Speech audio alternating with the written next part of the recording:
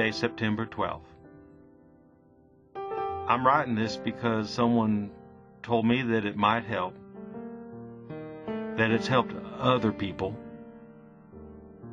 It's worth a try. He said that writing is a way of organizing your thoughts. That it can be a way of giving form to how you feel. It can lead to self-discovery. I'm not sure I know what that means. At this stage, I'm willing to try anything. Okay, where to start? My name is Jeffrey Carson. I'm 19 years old. I'm in a situation that I can't quite deal with. My mom died last year, and I don't know if I'll ever be able to get over it. She was the center of my life. I didn't really know my dad. He died when I was 2. I guess I never realized how much I missed not having a dad until I lost my mom. I'm the only one in the house now. I inherited everything. It turns out that Mom made arrangements with the lawyer to take care of everything and leave me comfortable. More than comfortable. I have everything. I have everything, but I have nothing. For now, I'm still in college. I was at a turning point when I realized that there was no way that college was where I was supposed to be. Everything there seemed so pointless.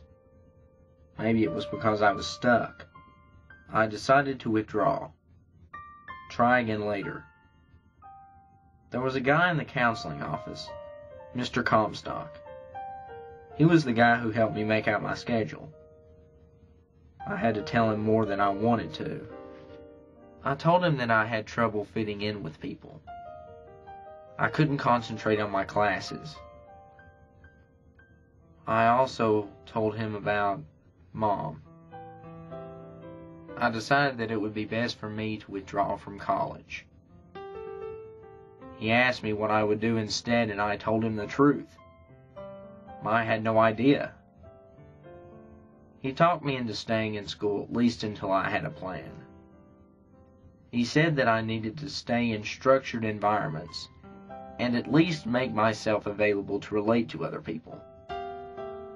Finally, he told me that with my high school GPA and high test scores would qualify me to be a student tutor. And since he supervised all the tutors, he could get me a job. I didn't need a salary, but he thought that this was just the kind of structured situation that I needed to give me a chance to relate to other people. That's when he suggested that I also keep a journal to record my feelings and attitudes. So, here I am, writing. That's all for now.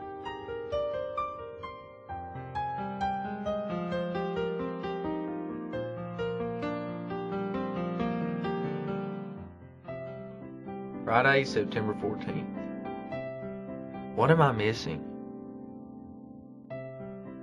Why does it seem to be so easy for other people to relate to each other? I tried to rationalize that my problems were because of my mom's death, but I can't blame this on Mom's dying. I've always had trouble making friends, and all I'm left with is this nagging feeling, this longing. Writing in this journal isn't helping at all. It just makes me feel worse. I can't see keeping it up.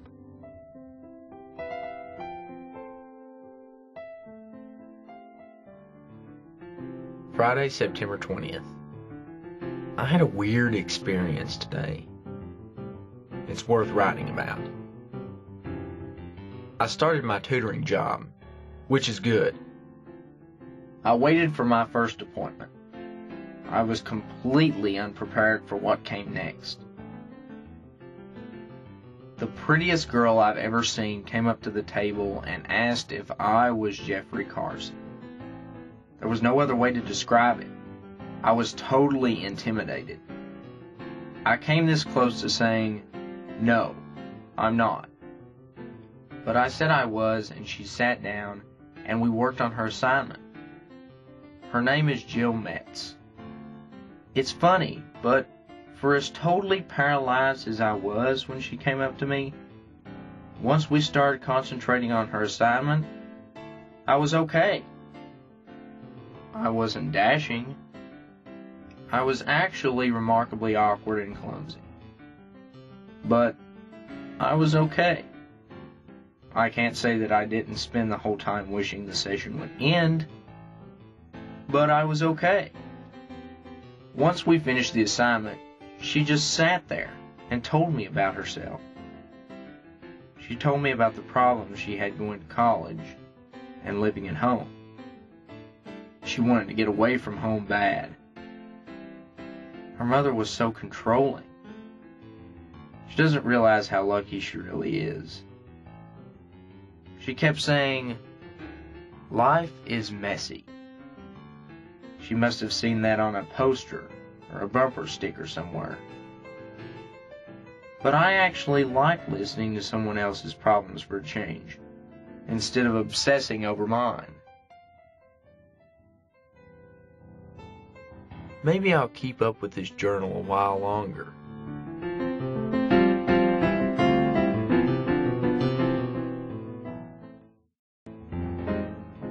Monday, September 23rd. I had a good tutoring experience today.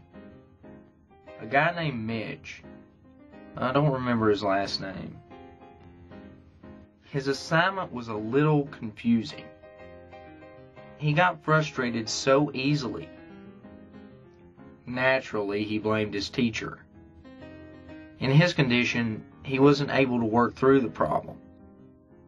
I managed to calm him down, and we got through the assignment. It turned out to be pretty easy.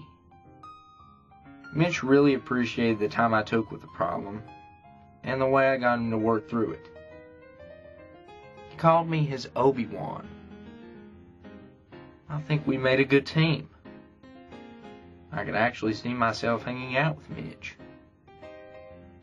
I don't think I've ever thought about myself hanging out with anyone before. Mitch's girlfriend Gloria stopped by. Gloria. There's a good old-fashioned name. He was so at ease with her. And there was something about her. She seemed solid, grounded. She's one of those people who have something that comes from the core. This is the first time I've sensed that about a person the first time I met them. It makes me admire Mitch even more.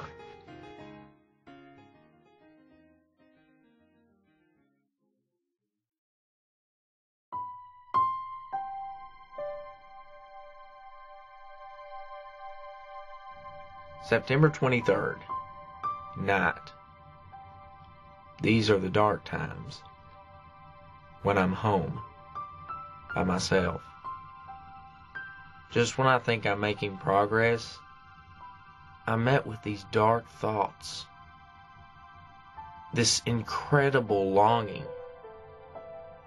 It's like someone put a hook in my soul and I'm just standing here waiting for someone to take it out. Then I realize there's no one there. I look at my desk. I see the clock that belonged to my mother. There's a certain beautiful competence about it. It makes me think of her. That just makes me wish you were here. The gun that my father owned. It's a collector's item. It's about all I know about it. Strange that the only thing I have to remember my dad by is something so violent. I hate violence. I don't understand how someone could resort to violence. I can't sleep. Maybe I'll study for a while.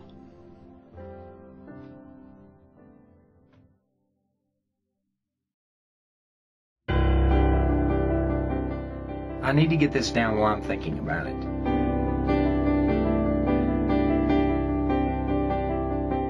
What Jill said the other day about life being messy,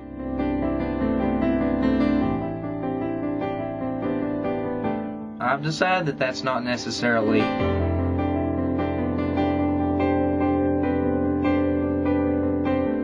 September 30th, evening. I ran into Gloria outside the library. Literally. I was walking and writing at the same time, and I almost knocked her over. She said she was reading a book, so she didn't see me. She felt as clumsy as I did. I asked what she was reading, and she said that it was a book of poems by Emily Dickinson. I asked her what class she was reading it for, and she said she wasn't reading it for a class. She just loved to read it. A person who reads poetry just because they love to read it. Before I knew it, we were having a conversation right there in the middle of campus. Everyone else was just walking by, hurrying to class. But I was having a conversation with a girl about poetry. She read the poem to me. It was short. Hope is a strange invention. That's all I remember about it. But that's enough. Gloria writes poetry herself. She showed me what she wrote, and it was great. And poetry is a different way of thinking. I wish I could write it the way Gloria does. The words she chooses are so perfect.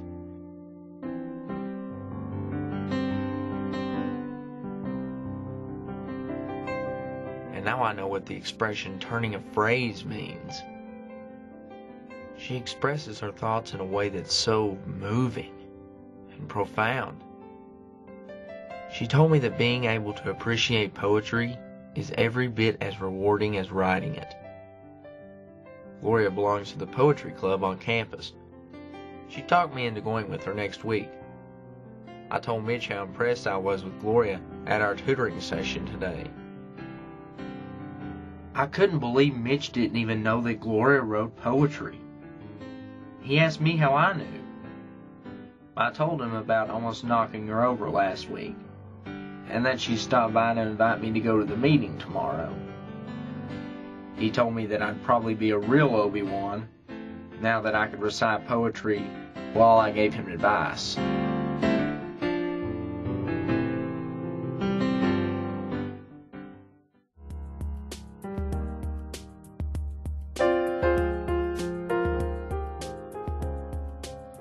October 15th. When I started this process, I didn't think the journal was a good idea. Over the past month, I've come to rely on it. Maybe too much. I just feel like I need to stop recording my life and start living it. When I should step up and talk to another person, I don't. I just end up writing about it in my journal. I wonder if these entries haven't become a compulsion.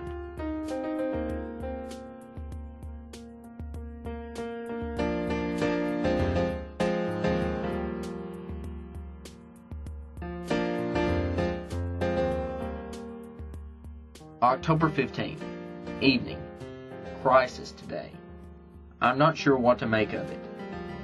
I was coming out of the library heading to my sociology class when I saw Mitch and Gloria. They were having an argument. Mitch was accusing Gloria of flirting with someone. I didn't think it was any of my business, so I just started off the class.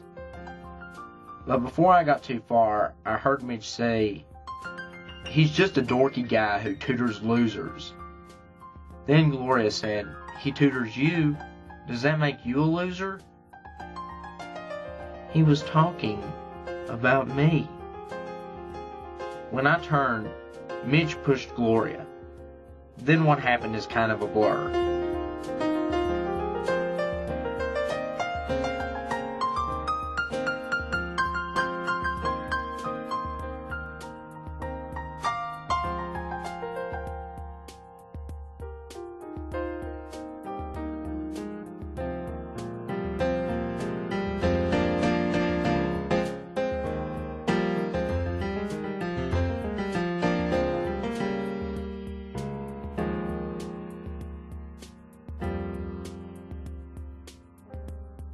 How is it that things changed so suddenly?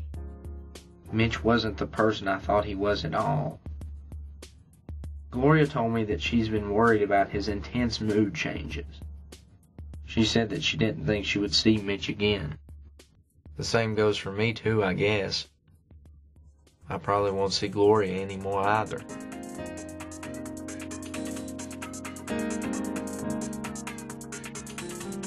I wonder if she read the things I wrote about her. It might have been a little gushing.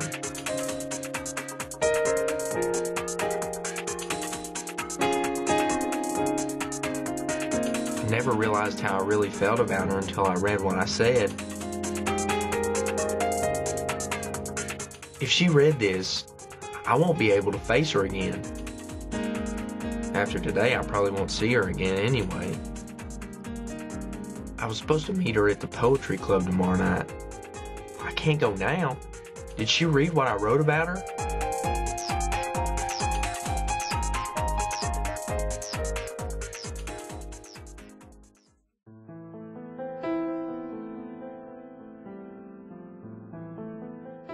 October 16th, evening.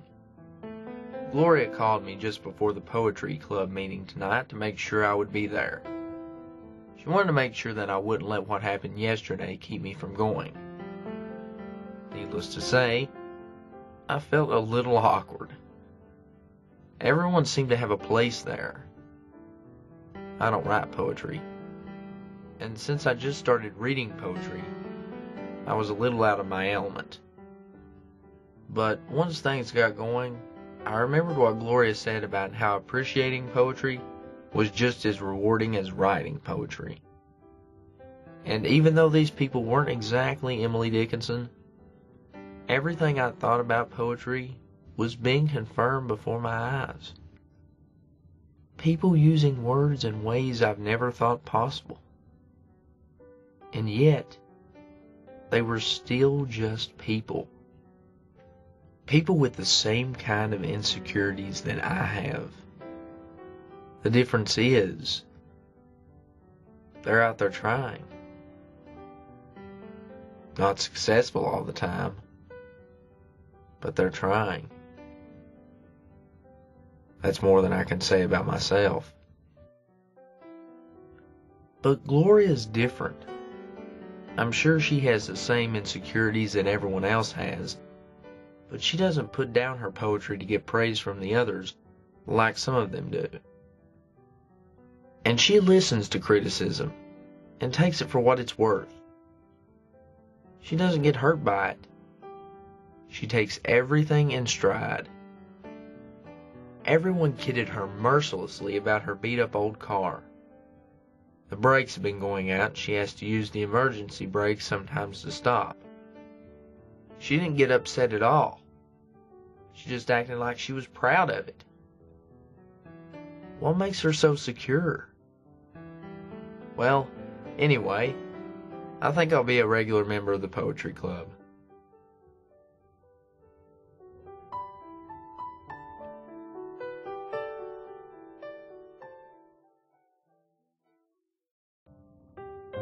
Today at my tutoring session with Jill, it became very apparent that she's catching on.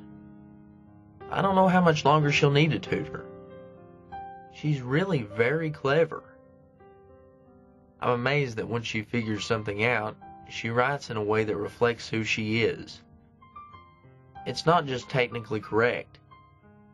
It's more creative than that. She still gets frustrated, but I wondered if she wasn't really just trying to get me to compliment her work. I thought about Gloria and told her that she was good and didn't need to put herself down to get praise. Then she told me about her growing up and how she always felt like she had to impress her parents. She said they weren't mean to her, but they made her feel like she wasn't smart enough. Not only her parents, but a lot of people treat her like she's shallow. Somehow, I got the nerve to tell her something I never thought I would have done in a million years. I asked her if she thought that people her age might have been intimidated by her because she was so pretty. That they might be treating her like she wasn't smart because it was easy for them to dismiss her as a dumb blonde. Of course, she insisted that she wasn't pretty, but she did admit that maybe part of her problem was that some people were writing her off because that was the easy thing to do. She seemed to appreciate it when I quoted her and said, "Life is messy." She finished her assignment pretty easily. I told her she really didn't need me to tutor her anymore. Then she said something simple, but it really struck me. I'm not sure why. Maybe it was the way she said it. But she got up and said, "You really helped me today." Other people I've tutored have said that kind of thing to me. Why was this time so different?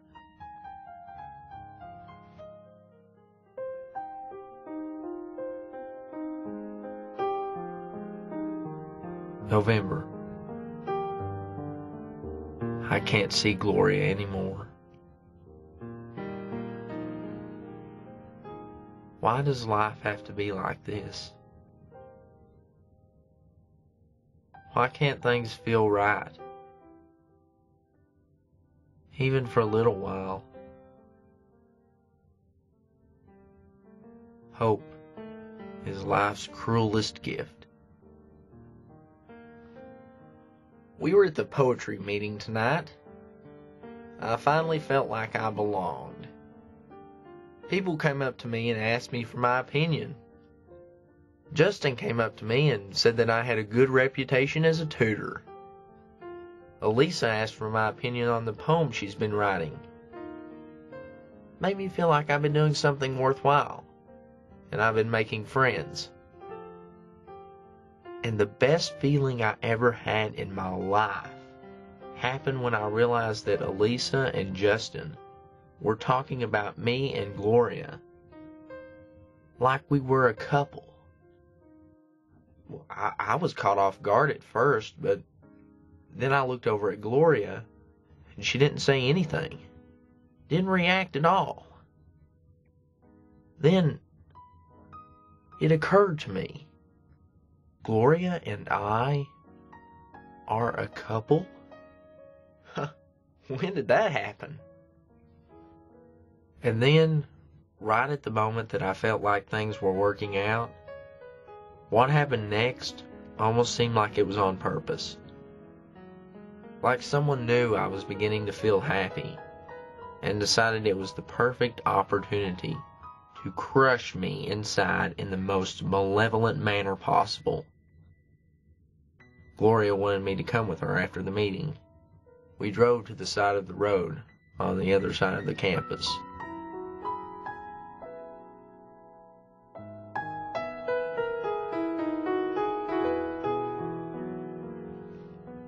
I followed her down a dark path to a little graveyard. She said she wanted me to read some of her poetry to her, like in the Dead Poets Society. Could she be any more shallow? She wanted to read poetry like in the movies. How could she turn out to be so different than what I thought? I told her I had an early class and had to get home. But she insisted. Why did she have to go down there? Finally, I just told Gloria that I didn't want to be there.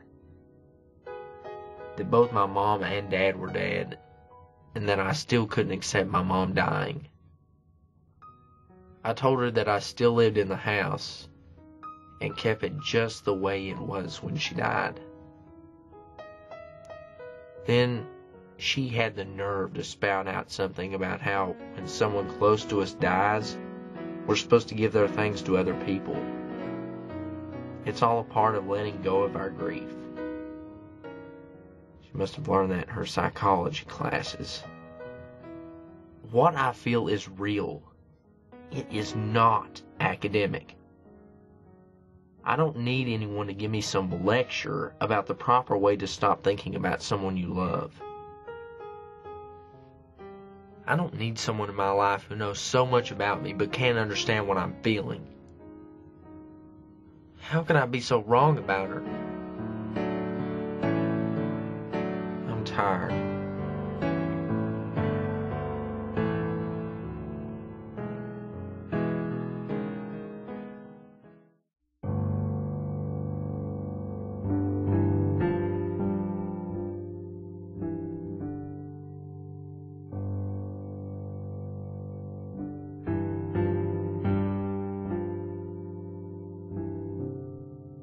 Thanksgiving.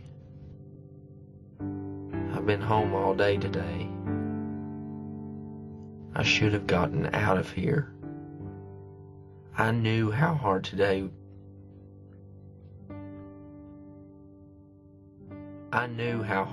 was going to be. But I didn't have anywhere to go.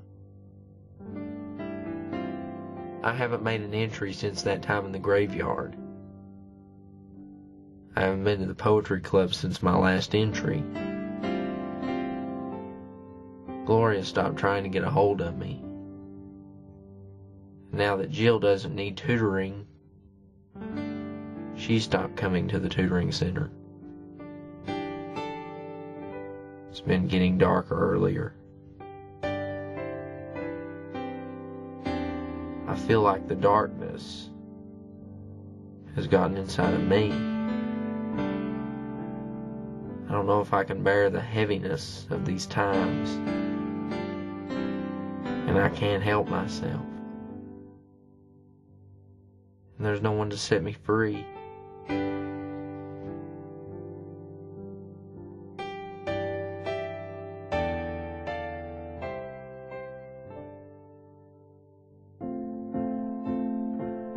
November 31st, afternoon.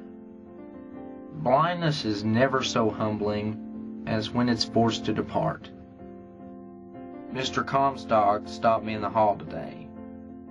He told me that people from the poetry club were calling his office trying to get a hold of me. I asked him what they wanted. They were just checking on me. They hoped that I was planning on coming back before the end of the semester to listen to the final readings before the Christmas break. Mr. Comstock said it sounded like I was relating to people just fine. I told him that I was able to relate to the people in the poetry club, but it was all on the surface. I really haven't been able to have a close relationship with anyone. He told me I was wrong. He said he saw Jill. She said that she tested into an upper-level English class. She said that she couldn't have done it without me. She told Mr. Comstock that I didn't only help her with English, but that I helped her with her life. Mr. Comstock told me that that was the definition of a close relationship. Everything Mr. Comstock said slowly sunk into me. I couldn't get a hold of the feelings I was having. Jill and I were close friends. The people at the poetry club were trying to get in touch with me. Then it came to me. I was happy. My problem was I just wasn't letting it happen. I realized that none of this would have been possible if it weren't for Gloria. I called Gloria and told her to meet me in the graveyard. Of course, she was totally confused. And why wouldn't she be? She asked me what I wanted to meet her there for. I told her just to meet me there.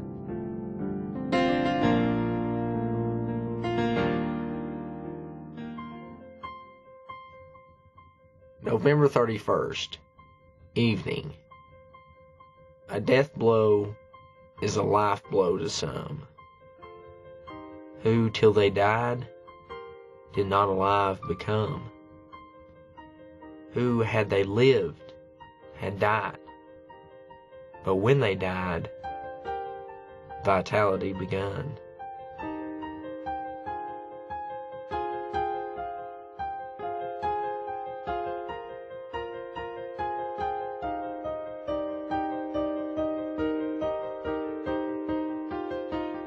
I gave a precious gift to Gloria.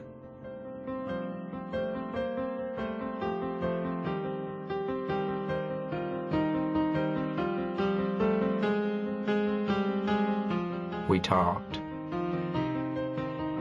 I told her everything about my mom and how much I missed her, how I hated her for leaving me alone, how I hurt so much because she wasn't there.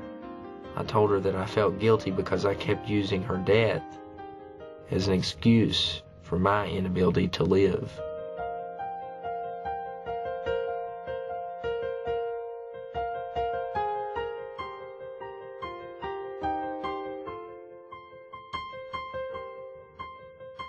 I almost didn't think I could take it anymore.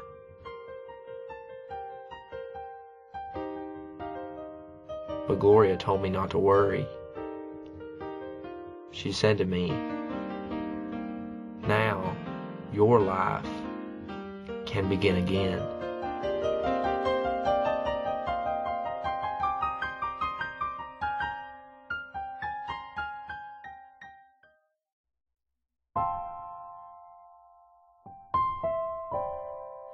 December 8th, evening. I got word today that I was accepted into the teaching seminar program at Northwestern next semester. It's only a semester, but it could lead to getting accepted there. This is great news, but it complicates my life.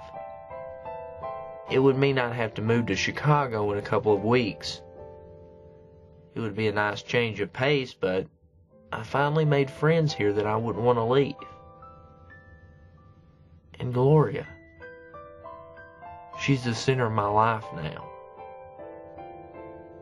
If she knew about this chance, what would she do? Would she tell me she wanted me to go? Would she come with me? I can't see myself leaving her now. Will there be other chances like this? I've made an appointment to see Mr. Comstock tomorrow. He has all the details about the program. Maybe it's something I don't want to do anyway.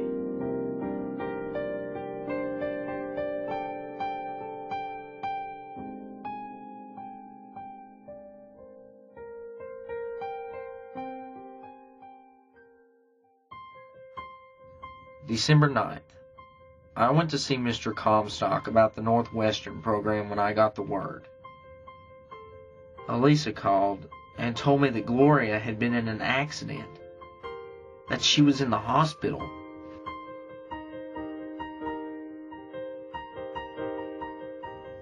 I don't even remember driving there. I was in the hall outside her room. Elisa and Justin were there.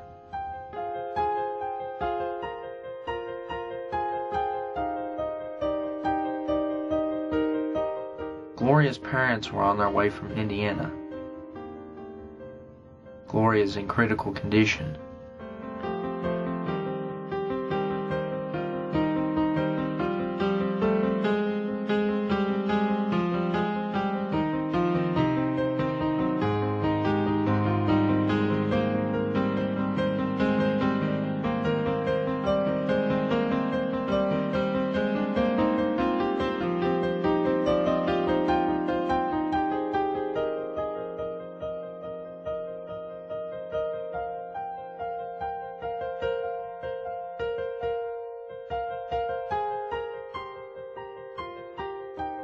She's gonna die. I know it.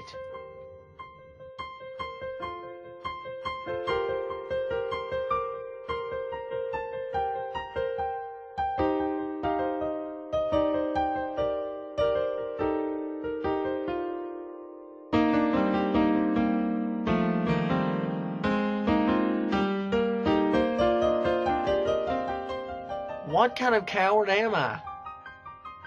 I'd rather be here, writing in this stupid journal instead of...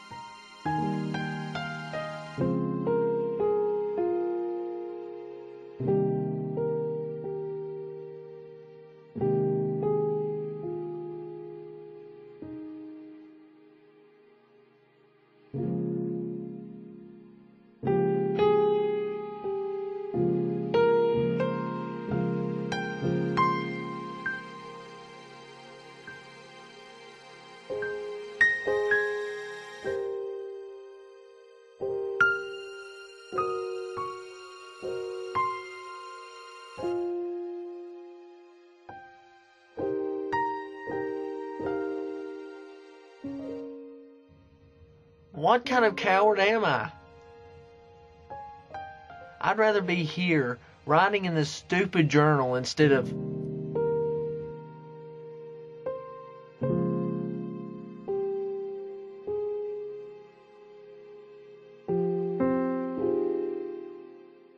Wednesday, September 12th. I'm writing this because someone told me that it might help, that it's helped other people.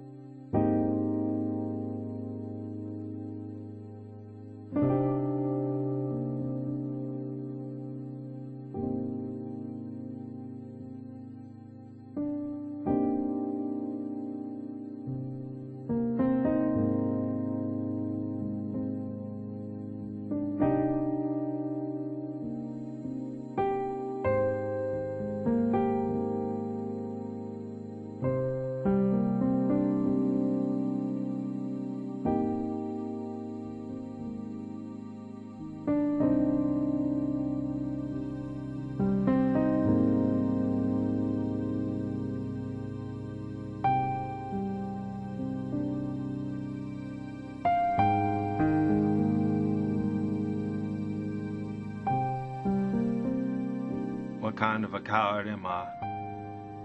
I'd rather be writing in this stupid journal instead of...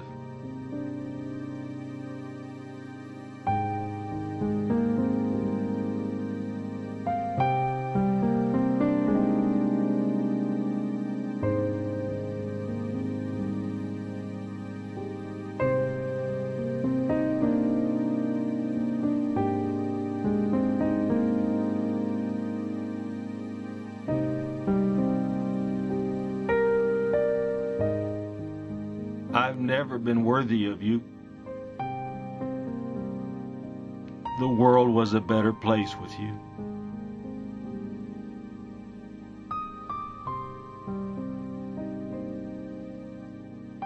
It's been a bitter place without you. I deserve to lose you.